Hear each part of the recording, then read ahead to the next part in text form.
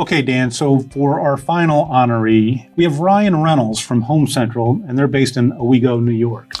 Yeah, and again, at this point in the evening, we see there's a theme in that a lot of these young retailer honorees have similar kind of paths to how they got there. And Ryan's another guy that just started working in the store when he was younger and maybe no ambitions of growing into a career in hardware retailing. But that quickly changed as he learned more about the business. He eventually, Home Central has 3 locations. He eventually started managing one of those locations, and he dove in and he started trying to figure out, how can we improve all of the different areas. And one of the areas they focused on was the paint department. And that became across all 3 locations.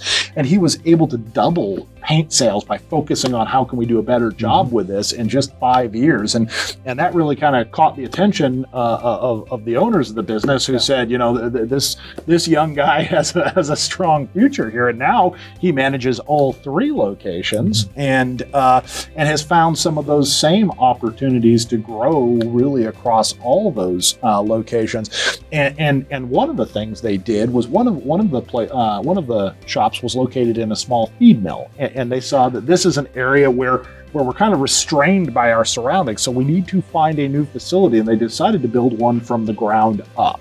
And what they were able to do with that facility is grow it into something that was highly successful. But at the same time, his has not just necessarily been a normal story of success and kind of a linear growth path, because they've also faced some real challenges. Yeah, and it was back in February of 2020 where a fire really devastated one section of their lumber locations, and really caused them to have to address, how do we rebuild this business and how do we deal with that?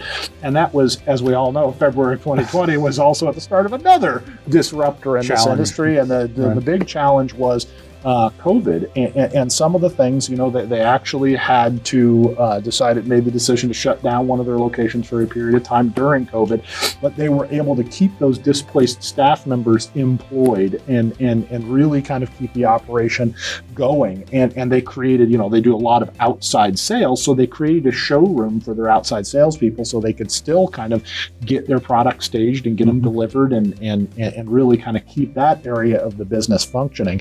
And so even despite all these challenges, they've come out the other side of all this, a strong company seeing growth and reporting growth.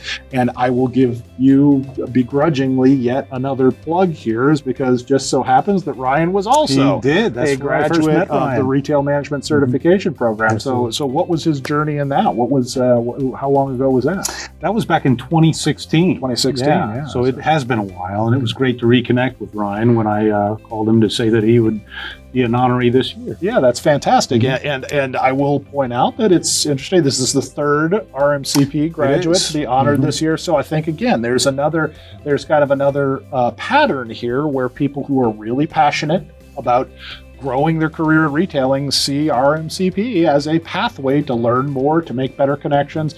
And it's kind of a chicken and egg thing. Are the people recognizing that this kind of program can help them, or is it a program kind of help them get there? And either way, it's becoming more of a pattern. And Ryan Rennells is a great example of someone who really put the knowledge they learned in RMCP into practice and was able to grow the business. So congratulations to Ryan.